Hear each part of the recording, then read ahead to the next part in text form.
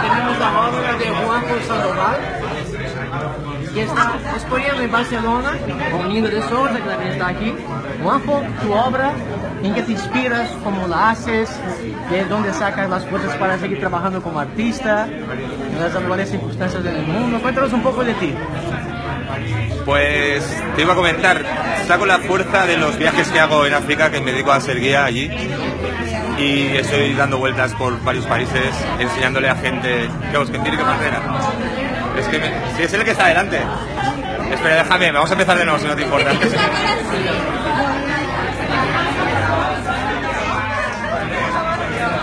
lo podemos atender a la gente,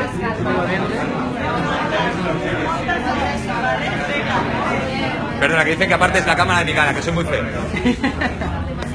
Entonces, esa obra que estás exponiendo en Barcelona, ¿por qué la traíste a Barcelona? ¿Algún motivo, una motivación especial? Bueno, como te decía, me inspiro en mis viajes. Soy guía en África y estoy mostrando África a mucha gente de todo el mundo. Y como artista por defecto, pues siempre me encuentro inspiración en el camino, sea sobre todo, principalmente lo que son los materiales. Pues África lo que te brinda es un modo de trabajar que es reciclando la naturaleza básicamente, e incluso pues las estructuras. Entonces lo que procuro hacer es inspirarme en el camino y inspirarme de los minerales que puedo encontrar, crear los colores naturales. Y por ejemplo esta pieza pues sería más bien eso, ¿no? Utilizar los colores sonocres, son amarillos, de hecho sonocres que vienen de Angola, que utilizan los Himba en el norte de Namibia, que es gente nómada, de las pocas que quedan nomádicas en África, de los Khoisan también, que utilizan los ocres amarillos, y luego todo lo que es el sentimiento africano. Llevo tiempo en África, viviendo en Sudáfrica básicamente, pero venía de Senegal anteriormente, y este nombre del cuadro este sería Samahol senegalera, significa mi corazón es senegalés. Y está todo hecho con eso, como te decía, con pigmentos naturales, y lo que significa es Suñugal, Senegal, Hol, corazón senegalés, lo que conlleva un corazón senegalés, que sería pues la piragua, la pesca, la fuerza, la lucha, y bueno, pues todos esos sentimientos que día a día necesitas para estar vivo en África, de todos modos, dependiendo de dónde estés, ¿no?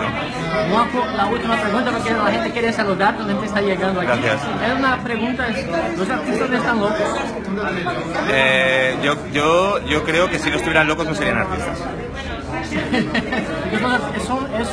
¿Cómo definirías un artista desde tu punto de vista? ¿Cómo lo ves? Desde mi punto de vista, un artista, desde mi punto interior de vista, es una persona que realmente quiere sacar sus adentros y mostrarlos afuera, sin ton ni son, sin sentido o con sentido, y simplemente expresar pues una manera de poder vibrar, una manera de sentir, un modo de compartir amor y sobre todo compartir el enseñar y el aprender también, ¿no? Creo que el arte es algo que debería ser gratis, pero por desgracia los artistas ya sabéis que somos un poco castigados en ese sentido, ¿no? Cuesta, es una vida difícil, pero bella, o sea, la belleza que tiene esa vida compensa toda esa dificultad y poco más. Simplemente creo que lo bonito es compartir y compartir tus adentros y que la gente los pueda ver con sus propios ojos. Y una pieza como esta, una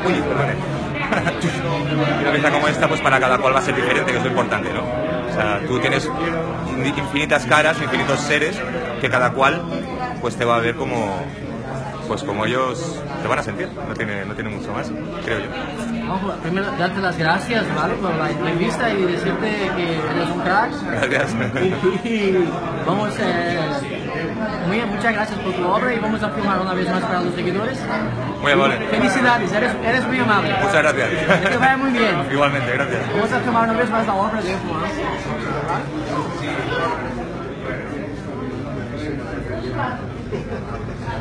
Está en Barcelona, la dirección está aquí sobre el mundo, puedes venir a verla. Está en venta, se puede comprar las obras que están aquí, puedes acercaros. Y está aquí saludando a la gente, interesante de varias partes